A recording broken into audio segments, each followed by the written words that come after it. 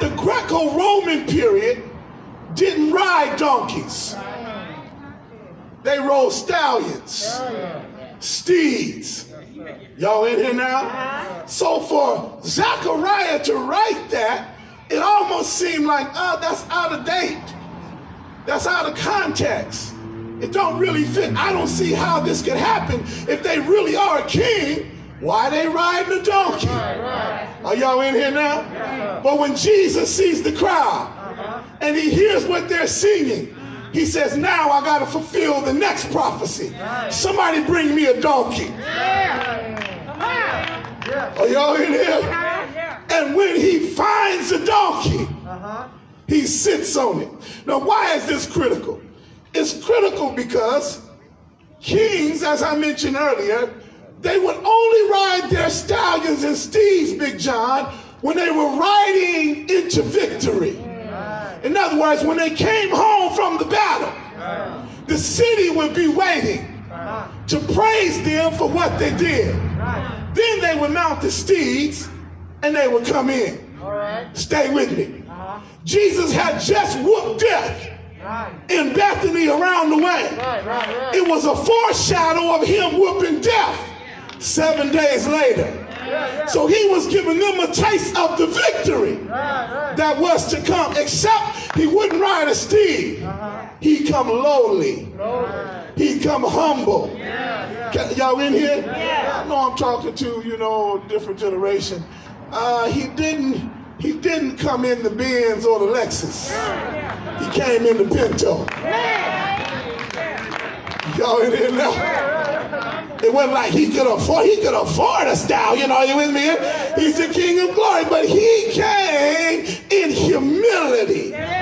That's what I want you to know. He was a humble king, and he was riding in to fulfill prophecy as the servant king born in a manger, not in a palace.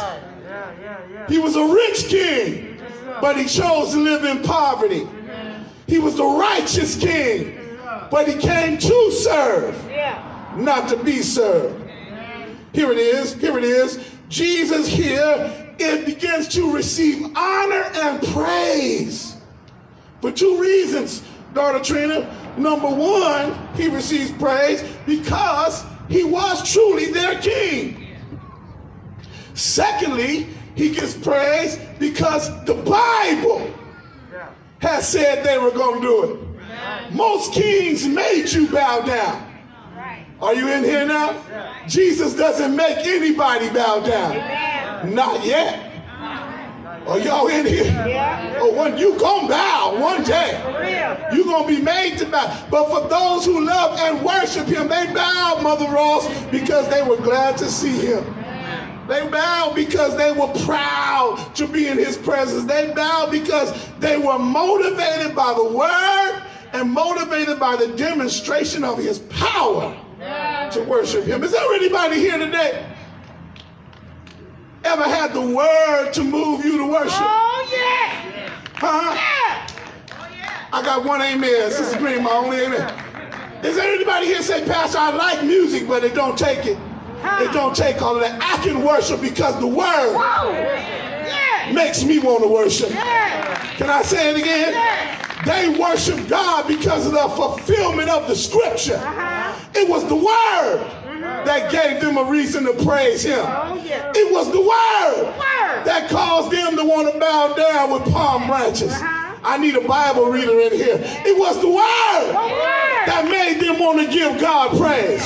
Now, if you don't know the word, you ain't going to know how to worship. But I can get happy by myself when I just read the word. Good God Almighty.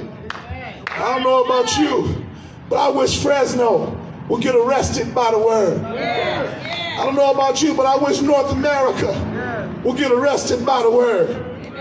I wish the believers again will return to worship of the word.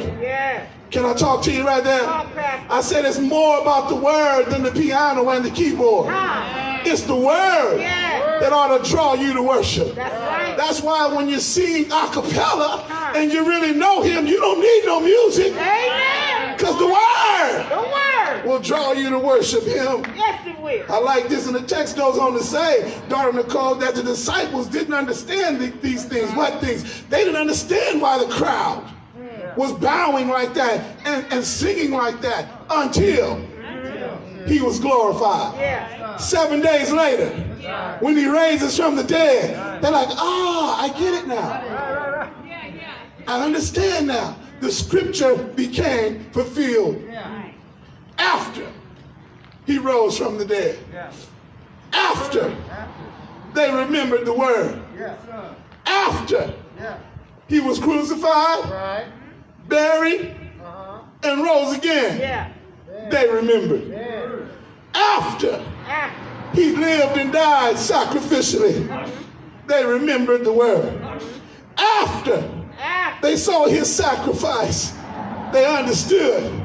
That's why the multitude sang. Well, we've looked at the singing of the people. We've looked at the saying of the prophet. Let me get you out the sun when I tell you about the saying of the Pharisees. The Bible says in this last verse, Reverend McBee, that the Pharisees, when they saw all of this, they said among themselves, these are those special haters that don't like nothing Jesus does. They say, you see what y'all have done? They turn on each other, they're arguing now. Y'all ain't accomplished nothing. Now look, they said, all the world is praising him. Are y'all with me here? They got mad, Lisa, when they saw the crowd worshiping Jesus coming into the Passover celebration. Now, why is this important? It's important because the writer of John's gospel wants you to see not only were they angry that he raised Lazarus from the dead, but they were angry now that they got introduced to new worshipers. What do you mean? People who saw Lazarus were now worshiping. And these haters became so angry that they wanted to stop worship, but they couldn't. I need to unpack something here. Can you give me 2 minutes? I want you to know something right here, that wherever there is true worship, there is always contempt. Come on, lean in here. Lean in here. When heaven was worshiping God before the creation of man, contempt happened with Lucifer and the fallen angels. Wherever there's true worship, there's always contempt. Can I say some more? Somebody got an attitude right now because worship is happening in the parking lot. Somebody mad right now. They said, we told them they can't meet in their churches and they still meet. Contempt. Are y'all with me here? We told them they got to wear masks and they still singing. There's contempt. Why? Because where there's true worship, there's always going to be contempt. I wish I could go on. Let me get out of here. I promise I'll get you out of the sun. Listen, let me tell you something. The worship of the people of God, it caused discouragement and despair and anger to rise in the Pharisees. And they became outraged by the people's worship. And they began to say, now the whole world, BJ, is gone after them. Enemies of Jesus, guess what? They can't stand in Monterey when his people worship his name. The enemies of Jesus can't stand it when we have a no matter what type of praise. The enemies can't stand it when we say, I don't care what you think about me, I'll come praise him. The enemies of Christ, they get baffled at the worship of the saints' tongue because in worship, there's liberation. In worship, there's freedom. Yes, it is. Dad Jameson, in worship, there's grace. That's why we can't wait to get to the parking lot. You ever seen anybody in a rush to get to the parking lot? No, but why? It ain't what you do in the parking lot. It ain't where you're at. Come on, it's what you do when you get here. And the Pharisees were outraged because they saw these people running to the edge of town, trying to get their place in the line with the palm branches, just trying to get a look at the one who raised somebody from the dead. They weren't running like that to get to the temple, Mario. They weren't running like that to get to the synagogue, but they was running to get to see Jesus. Well, I got to leave you now. I thank God for you, New Beginnings. I thank God that you are parking lot worshipers. I thank God that you can see in the distance Easter's coming. And Pastor said, I got to get my palm branch. I got to get my chair. Because when he rides into the service, he got to hear me praise him. Y'all catch it right there? Dr. S.M. Lockridge's famous sermon on the triumphal entry, he said something powerful. He says, the church can worship him today because he's still a king. Y'all with me here? He wasn't just a king for that service, no. No, he's the king of glory. He's the king of all kings. And as my king, he's the key of knowledge. As my king, he's the wellspring of wisdom. As my king, he's the doorway to deliverance. As my king of peace. As my king, he's the roadway of righteousness. As my king, he's the highway of holiness. As my king, he's the gateway of glory. As my king, he's the master of the mighty. As my king, he's the captain of the conquerors. As my king, he's the head of the heroes. As my king, he's the king of the church. As my king, he's the king of the body of Christ. As my king, his goodness is limitless. As my king, his mercy is everlasting. As my king, his love never changes. As my king, his word is enough. As my king, his reign is righteous. As my king, his yoke is easy and his burden is light. As my king, he's indescribable. He's incomprehensible. He's invincible. He's irresistible. The heavens can't contain him, let alone try to explain it. Can't get him off your mind. And when he's on your mind, can't get him off your hands. He's my king. Always has been and always will be. Can I preach a little bit? He's my king. And he has no successor. He's my king. You can't impeach him, and he ain't gonna resign. He's my king. And if I were you, I'd get on the Lord's side. While there's time, there's victory on this side. There's victory on this side. The church said, victory is mine. Victory today is mine. I told Satan, get thee behind. Why? Victory is mine. And if I were you, beloved, I'd get on the Lord's side. I'm through, but is there anybody here on the Lord's side this morning? Is there anybody here love the Lord this morning? Don't fool me now. Is there anybody here that love the Lord?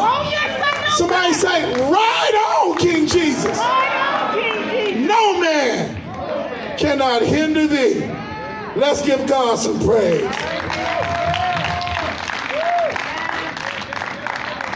Would you bow with me for a word of prayer as Reverend Tom comes to extend the invitation to salvation?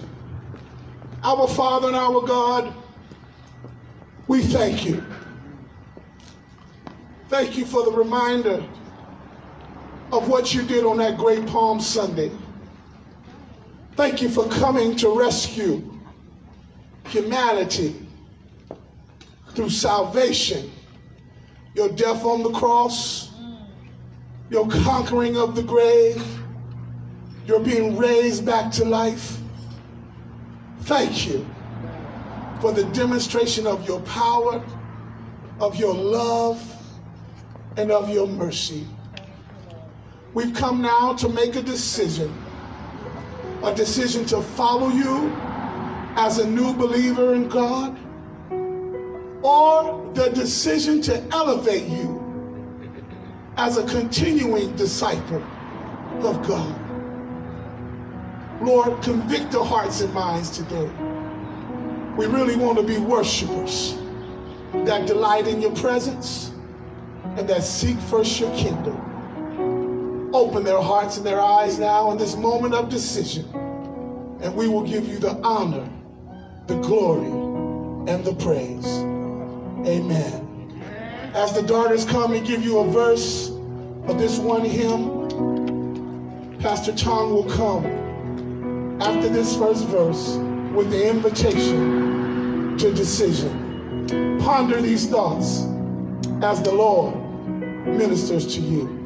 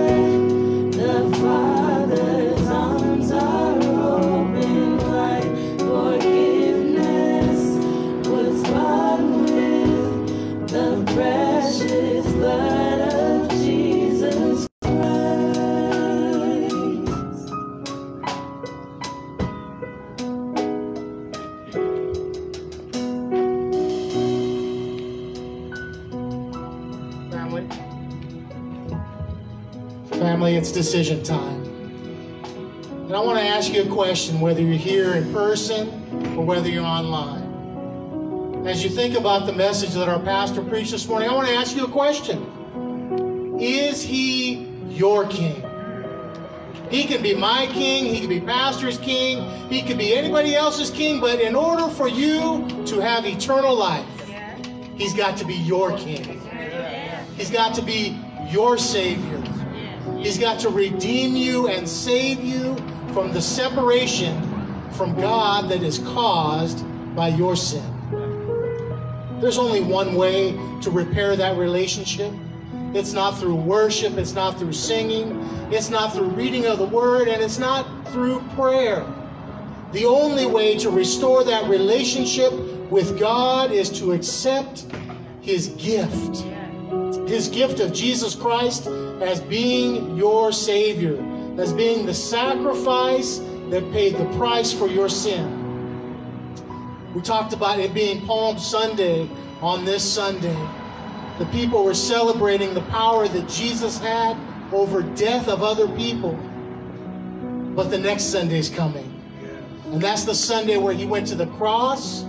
And actually it was Friday. He went to the cross, he died, he was buried, and on Sunday morning he was risen from the dead, defeating death so that you can have a right relationship with God. The Bible says that all of us have sinned. All of us have made the mistake, and because of that sin, we're separated. But the gift of God is eternal life through Jesus Christ. God loves the entire world, all of the world, and He gave Jesus as that gift. So if you're here today, if you're online today, and you have never just received that gift, understood that that gift was to restore your relationship with God, to wash away your sin. If you've never understood that, made that decision before, now is the time. I want to invite you to ask Jesus into your heart to save you, to redeem you, to make Him your King. So would you pray with me? Say, Dear Jesus, I'm a sinner and I need my sin forgiven. I believe that you are the Son of God that you paid the price for my sin. You died, you were buried, and you are risen from the dead. I believe you are alive today and that you are my Savior. Jesus, come into my heart and save me. It's in your name I pray.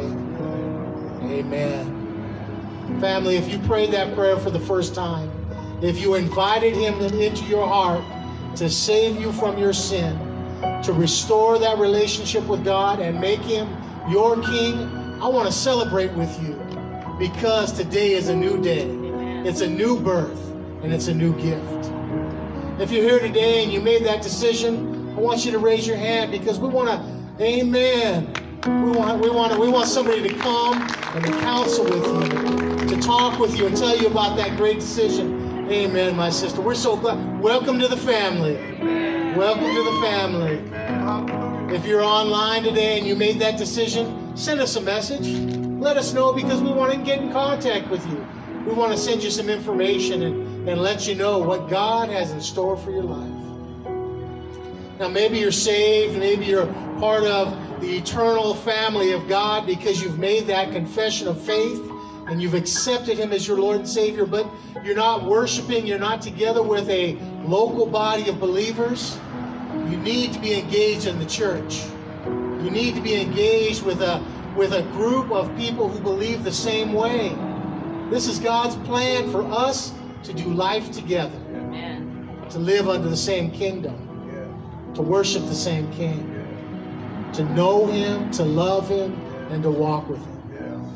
If you're here today, if you're online and you're looking for a place to connect, I invite you to join us here at New Beginnings. If you want to be part of what we're doing and what God is doing in this earth through this church, let us know. We want to welcome you into the family. Again, we want to walk with you and do life with you and be with you. Is that you today? Is that you today? Amen. I'm excited, I'm excited, I'm excited.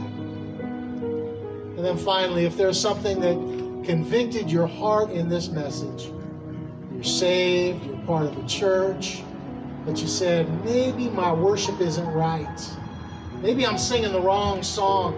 Maybe I am not doing what God's called me to do. Something convicted you, and you just need prayer. Now it's prayer time. If something's on your heart, just raise your hand. I want to know who I'm praying with today. Amen. Amen. I see you. I see you. There's no shame.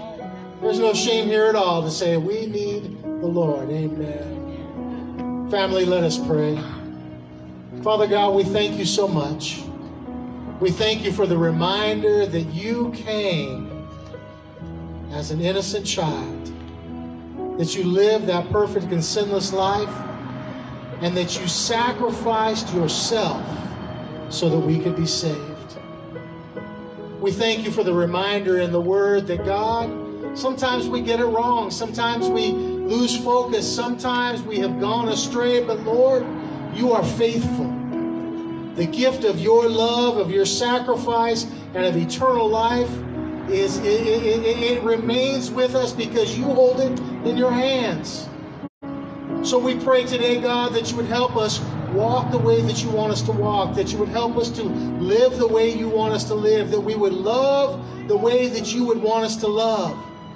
And that's how you loved, that's how you lived, and that's how you walked. So Father, help us, refresh us, renew us, revive us, restore us, oh God. Remind us, God, that we can have joy in our salvation, even in the difficulties of life. God, forgive us of the things that we've done. Forgive us of the times that we've turned our back. Forgive us, God. We come today and say, we need you. Guide us, teach us, and help us. Oh God, we need you today. We thank you for your word. We thank you for your love. And above all, God, we thank you for your gift. Lord Jesus, we love you today. And it's in your name we pray. Amen.